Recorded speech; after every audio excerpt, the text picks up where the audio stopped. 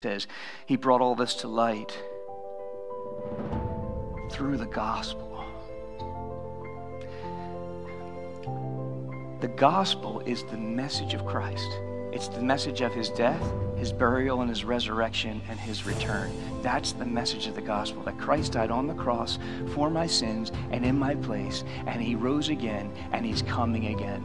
That is the message of the gospel. And what he's saying here is he abolished death, and he brought life and immortality. He brought it to light. He revealed it. He exposed it. He demonstrated it. He presented it. How? Through the message of the gospel, right? That's why the gospel is so important. So I'm asking you as we kind of close today, do you see the power of the gospel?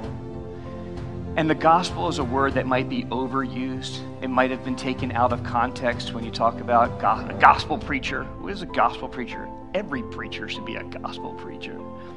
Yeah, gospel music, right? Gospel this, gospel that.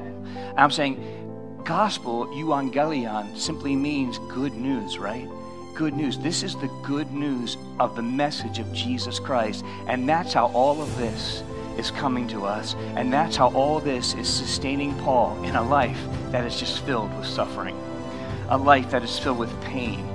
A life that's filled with potentiality towards fear. That's why he has to say to Timothy, God hasn't given you that spirit of fear, but of power and love and of sound mind. So I want to ask you today, what is the gospel bringing to light in your life?